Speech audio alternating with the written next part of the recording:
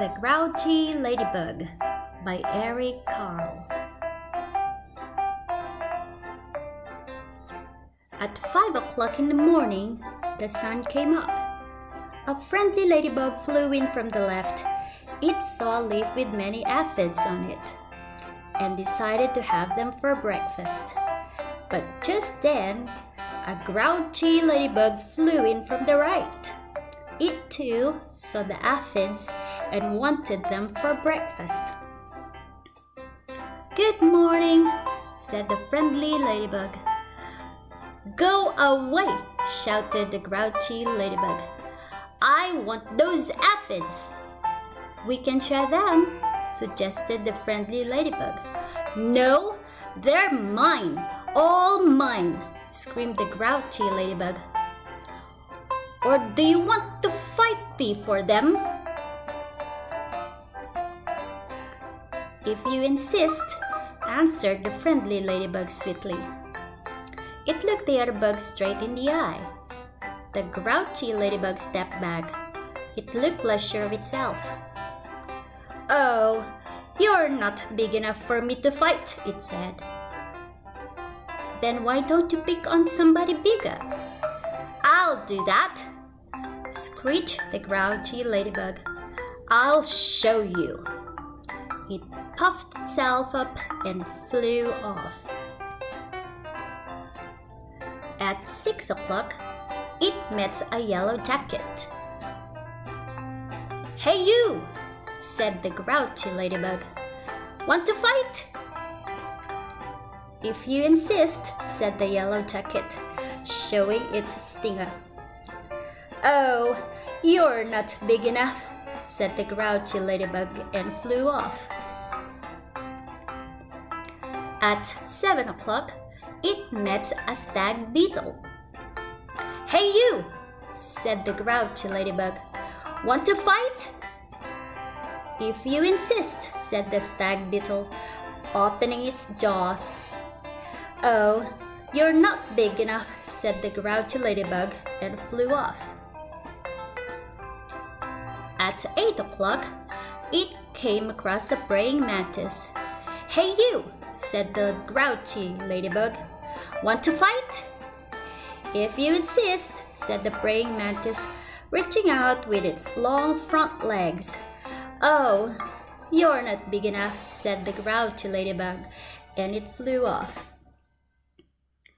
At 9 o'clock, it almost flew into a sparrow. "Hey you," said the grouchy ladybug. "Want to fight?"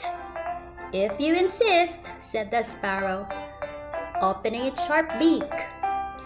"Oh, you're not big enough," said the grouchy ladybug and flew off.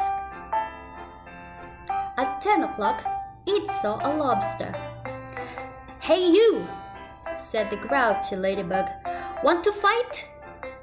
"If you insist," said the lobster, stretching its claws. "Oh, you're not big enough," said the grouchy ladybug and flew off. At 11 o'clock, it bumped into a skunk. "Hey you," said the grouchy ladybug. "Want to fight?" "If you insist," said the skunk, starting to lift its tail. "Oh, you're not big enough," said the grouchy ladybug and flew off. At 12 noon, it spotted the boa constrictor. "Hey you," said the grouchy ladybug. "Want to fight?" "If you insist," said the snake, right after lunch. "Oh, you're not big enough," and it flew off. At 1 o'clock, it happened upon a hyena. "Hey you," said the grouchy ladybug. "Want to fight?" "If you insist," said the hyena, laughing eerily and showing its teeth. "Oh, you're not big enough," said the grouchy ladybug and flew off. At 2 o'clock, it met a gorilla. "Hey you," said the grouchy ladybug. "Want to fight?" "If you insist," said the gorilla, beating its chest. "Oh, "You're not big enough," said the Grouchy Ladybug and flew off. At 3 o'clock, it ran into a rhinoceros. "Hey you," said the Grouchy Ladybug. "Want to fight?" "If you insist," said the rhinoceros, lowering its horn. "Oh, you're not big enough," said the Grouchy Ladybug and flew off. At 4 o'clock, it encountered an elephant. "Hey you," said the Grouchy Ladybug. "Want to fight?" "If you insist," said the elephant, raising its trunk and showing its big tusks. "Oh, you're not big enough," said the Grouchy Ladybug and flew off. At 5 o'clock, it met a whale. "Hey you," said the Grouchy Ladybug. "Want to fight?" But the whale did not answer at all. "You're not big enough anyway," said the Grouchy Ladybug and flew off. At 5:15, the Grouchy Ladybug said to one of the whale's flippers, "Hey you, want to fight?" But it got no answer, so it flew on. At 5:45, the Grouchy Ladybug said to the whale's fin, "Hey you, want to fight?" But it got no answer, so it flew on. And the whale's tail gave a Grouchy Ladybug such a slap.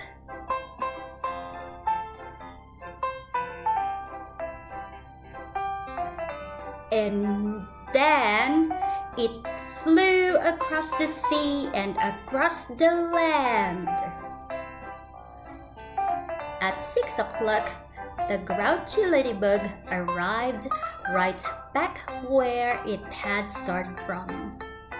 "Ah, there you are again," said the friendly ladybug. "You must be hungry. There are still some aphids left. You can have them for dinner." "Oh, thank you," said the wet, tired, and hungry ladybug. Soon, all the aphids were gone. "Thank you," said the leaf. "You're welcome," answered both ladybugs, and they went to sleep. The fireflies, who had been sleeping all day, came out to dance around the moon.